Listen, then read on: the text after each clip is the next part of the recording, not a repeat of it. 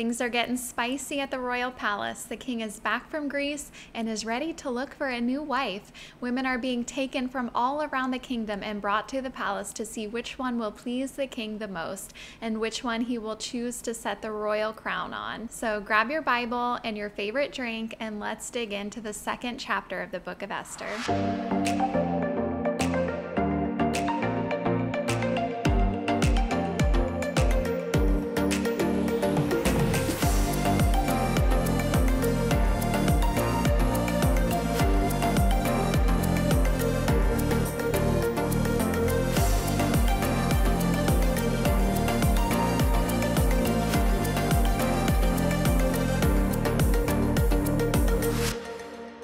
What's up, ladies? Welcome to Her Journey with God. I'm Sarah, and today we're digging into the second chapter of the book of Esther, and what an interesting story it's been so far. We see King Ahasuerus, or King Xerxes, depending on the translation you have. He was throwing this giant feast and showing off the glory of his kingdom. He was about to invade Greece. Now he's back in town, and he is looking for a new wife. And so that is where chapter 2 picks up today. So let's jump in. After these things, when the anger of King Ahasuerus had abated, he remembered Vashti and what she had done and what had been decreed against her. Then the king's young men who attended him said, "Let beautiful young virgins be sought out for the king, and let the king appoint officers in all the provinces of his kingdom to gather all the beautiful young virgins to the harem in Susa the citadel, under custody of Haggai, the king's eunuch who is in charge of women. Let their cosmetics be given to them. And let the young woman who pleases the king be queen instead of Vashti." This pleased the king, and he did so. So the idea here is that his officials are being appointed to go into all the kingdom. And in the last chapter, we saw that this king was ruler over 127 provinces. And so this is such a large amount of area where young virgins are being gathered. For several years, I worked in TV production. I worked on a dating show and other various reality shows. For those shows, women were applying for the job. They were sending out applications and doing casting videos, and they wanted the position. Here in the story of Esther, we see women being gathered from all over the kingdom to see who will please the king. And why wouldn't the king be pleased by this? He's getting all of the prettiest young virgins of the kingdom, so he's got the widest selection. Verse 5, "Now there was a Jew in Susa the citadel, whose name was Mordecai, the son of Jair, son of Shimei, son of Kish, a Benjamite, who had been carried away from Jerusalem among the captives carried away with Jeconiah, king of Judah, whom Nebuchadnezzar, king of Babylon, had carried away." So if you remember from the introduction in first chapter, this story takes place after the Babylonian captivity, and the Babylonian captivity lasted for 70 years, and plus there's time after that captivity, that exile, until the story begins. So it's quite unlikely that Mordecai himself was carried away in the exile, because he would be so old at this point in the story. And so as I've researched and found commentaries, it looks like it's most likely what the intended meaning of this is that his grandparents or great-grandparents were the ones carried away into that exile. And here we find him many years later still living in the land where his ancestors were brought into captivity. Verse 7, "He was bringing up Hadassah, that is Esther, the daughter of his uncle, for she had neither father nor mother. The young woman had a beautiful figure and was lovely to look at. And when her father and her mother died, Mordecai took her as his own daughter."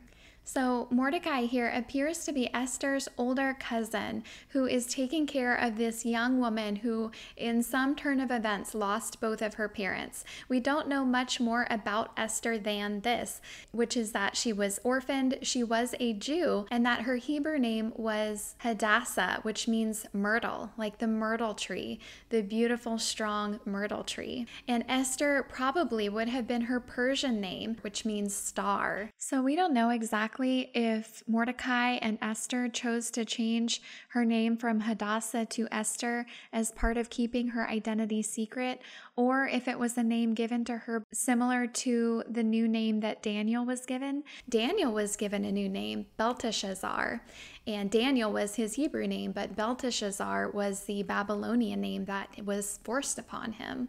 And so here we see Hadassah also being given a name Esther. But because Esther wasn't taken into captivity like Daniel was, she rather was born in the area after that captivity, it's more likely that she changed her name to cover up her identity as being a Jewish woman.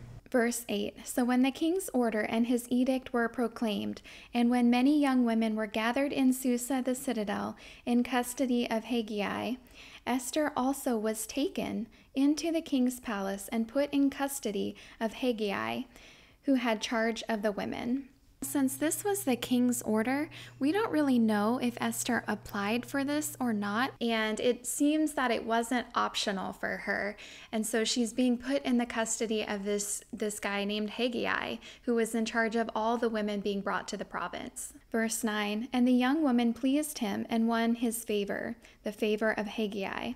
And he quickly provided her with her cosmetics and her portion of food, and with 7 chosen young women from the king's palace, and advanced her and her young women to the best place in the harem. Esther had not made known her people or kindred, for Mordecai had commanded her not to make it known. We don't know exactly why Mordecai told Esther to keep her faith in God and her Jewish heritage quiet. We're not really sure why that happened, but what I find interesting as I'm reading through this passage is that even though Esther was keeping her faith quiet, she was gaining favor just in her character and the way that she presented herself and her integrity. There were qualities that she had about her that caused her to be favored above all the other women in Haggai's presence. He favored her above the others. And this is interesting because often as Christians, we think we need to be talking about Jesus all the time and telling people all about Jesus. But what we should really be thinking about is how our character and how our lives speak for Christ in itself. How does our character and our integrity reflect our faith in God and our faith in Jesus? And for this young woman, it seems that her character spoke very loudly about her faith, even without saying anything about God. Not that we shouldn't preach the gospel. We should always be ready to give an answer for the hope that is in us. But for Esther, it seems that her character shined like a light. Even though she wasn't often talking about her faith, it was very evident that she was different than the other women. From my experience of working on a dating show, I know that behind the scenes in that kind of environment, women can be really catty and competitive and have a really bad attitude. But here we see Esther setting herself apart. Something we also start to see about Esther in this passage is that she is very obedient to the God-given authority in her life, which is Mordecai. See, Esther didn't have parents, but she did have Mordecai, this older cousin in her life, who chose to raise her after her parents died. And so we see already that Esther, as a young woman, is being obedient to that authority in her life, whereas Mordecai told her, don't talk about your faith. Don't make it known that you are a Jew. Keep that quiet for now. And so we see Esther being obedient and listening to that authority in her life. Verse 11, and every day Mordecai walked in front of the court of the harem to learn how Esther was and what was happening to her. And we see Mordecai's concern for Esther. He didn't just say, okay, you're an adult now. Good luck. God bless. He's very interested to know how Esther is doing, and so he's often checking on her. Verse 12, now when the turn came for each young woman to go into King Ahasuerus, after being 12 months under the regulations for the women, since this was the regular period of their beautifying, 6 months with oil of myrrh and 6 months with spices and ointments for women. When the young woman went into the king in this way, she was given whatever she desired to take with her from the harem to the king's palace. In the evening she would go in, and in the morning she would return to the second harem in custody of Shashgaz, the king's eunuch who was in charge of the concubines. She would not go in to the king again unless the king delighted in her and she was summoned by name. When the turn came for Esther, the daughter of Abihail, the uncle of Mordecai, who had taken her as his own daughter, to go into the king, she asked for nothing except what Haggai, the king's eunuch who had charge of the women, advised. Now Esther was winning favor in the eyes of all who saw her. So here we see Esther setting herself apart from the other young women yet again as she is listening to the advice of Haggai. She's asking him, "What do you suggest that I take?" Maybe she said something like, "You know the king. What does he like? What do you suggest that I take? Should I wear this yellow dress or this purple one? Should I take the gold jewelry or the silver? What do you suggest that I take?" And so Esther is a wise young woman to be listening to the input of other wise people, the rulers around her. And so we see her setting herself apart from the other young women yet again. In 1901, a tomb was discovered near the palace and was dated to the time of Esther. In that tomb, there were various jewels. There were various necklaces and crowns. And so here's just a few pictures of some of the jewelry within that tomb. This was from the time period of Esther and possibly belonged to Esther. We don't know if it was Esther's or not, but it's interesting to see the style of jewelry from that time. So when Esther would have been allowed to take anything from the harem in to see the king, she might possibly have taken some jewelry that might have looked something like this. Something we can bring up here is that she went in to spend the night with the king. And so she, it seems, went and had sexual relations with the king, probably by force, but we don't really know that fact, whether or not she willingly did it or whether or not she was forced to do it. But it almost seems like Esther is doing it willingly because of how submissive she was to Haggai and how quickly she was to be obedient. Verse 16, "And when Esther was taken to King Ahasuerus into his royal palace in the 10th month, which is the month of Tebeth, in the 7th year of his reign."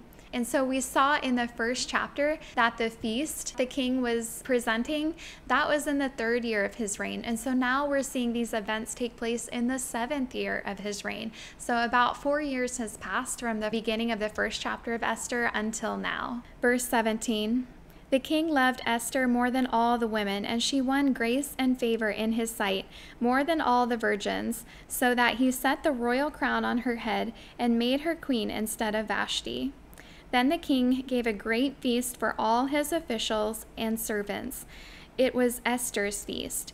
He also granted a remission to taxes for the provinces and gave gifts with royal generosity. Now when the virgins were gathered together the second time, Mordecai was sitting at the king's gate." Here's a picture of where the foundations of that gate were. "Esther had not made known her kindred or her people, as Mordecai had commanded her, for Esther obeyed Mordecai just as when she was brought up by him. In those days, as Mordecai was sitting at the king's gate, Bigthan and Teresh, 2 of the king's eunuchs, who guarded the threshold, became angry and sought to lay hands on King Ahasuerus. And this came to the knowledge of Mordecai, and he told it to Queen Esther. And Esther told the king in the name of Mordecai. When the affair was investigated and found to be so, the men were both hanged on the gallows, and it was recorded in the book of the Chronicles in the presence of the king." Wow, what an interesting second chapter of the book of Esther. Things are definitely a little crazy for Esther, this orphan Jewish woman who is being brought up in a land that her ancestors never intended to live in. Esther is being brought up in the land of captivity of her ancestors. It's all she knows. She's probably never been to Jerusalem. She's probably doesn't even know much about it. All she knows is this foreign land that she's growing up in without parents and trying to live out her faith in the best way that she knows how, and is apparently keeping her faith quiet in a land that may not be hospitable to her faith. And so she's living it out in the best way that she knows how. And so we're going to get to see more about how her faith plays out. And if we can just stop and think a minute about the sovereignty and providence of God, that God knows all things and he is in control of all things. Whether he allows allows it or whether he does it, whether he changes it or lets it happen, everything is in God's control. He has the power to do whatever he wants. And just think about the foreknowledge of God to know that this young woman, Esther, would be born in the land where her ancestors were in captivity, and that she would live right by the citadel where one day Queen Vashti would not submit to her husband and where the king would choose to have a different wife, and that Esther was beautiful. She was a young woman at just the right time. And so I just know that God knew in advance all the details of Esther's life, about where she would be born, that she wouldn't have parents, but rather would have Mordecai, who would be her father figure, her mentor throughout this process, that her age would be right, that she would have been a virgin, and that she would have the character that would gain favor with those around her, that would promote her to this royal position. And I just know that God knew all of those details in advance. And as believers in Christ and as children of God, we can trust that God knows all of those details about our lives as well. He knows the day we were born. He knew us before we were born. He knew who our parents would be. He knew the situation that we would grow up in. Whatever it is, God knows exactly those details. He knows every day of our lives, every detail, every situation, and nothing is overlooked by him. And so we know that everything that God allows is in his plan, and he's working it out for good, and that no matter what our story is, whether we're orphans like Esther was, or whether we had some difficult situation in our childhood, God can turn everything for good. God can weave all of those details of our story together for good. Romans 8:28 is for us. And we know that for those who love God, all things work together for good, for those who are called according to his purpose. And so we can trust that as we put our faith in him, God is working all of the details of our story together for good. And so, friends, I hope this was encouraging, and I can't wait to meet you right back here to take a look at the 3rd chapter of Esther. God bless you.